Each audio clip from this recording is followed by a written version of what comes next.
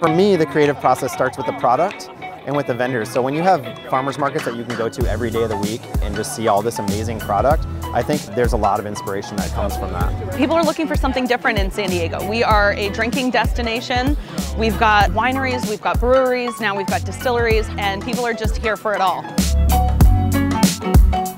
Living in San Diego, the bar is definitely set way higher. Everyone here is fit and they go for walks and they're running. So when they're gonna eat a pastry, it better be a good one. I would say we're laid back, but that's also one of the beautiful things about it, is it's unpretentious, and I think people have the ability then to have a little bit more fun and experiment, and it doesn't have to be super fussy.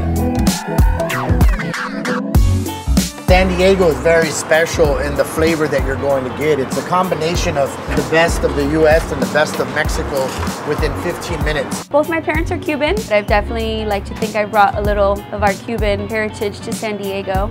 San Diego's always been multicultural, right? You had the Portuguese influence early on, a lot of Italian influence with the fishermen, and I think that that's just expanded in recent years with more people bringing different cuisines and chefs with different expertise coming to town and opening more stuff. The Asian food scene in San Diego is fantastic.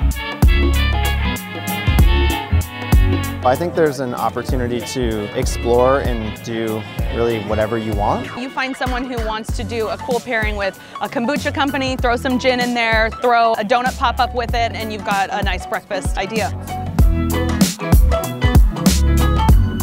The sun is shining year-round, the food is amazing, the drinks are amazing. There's so many fun things to do and beautiful places to visit. There's almost not enough time to be stressed out, and everything here is so conducive to people having a good time.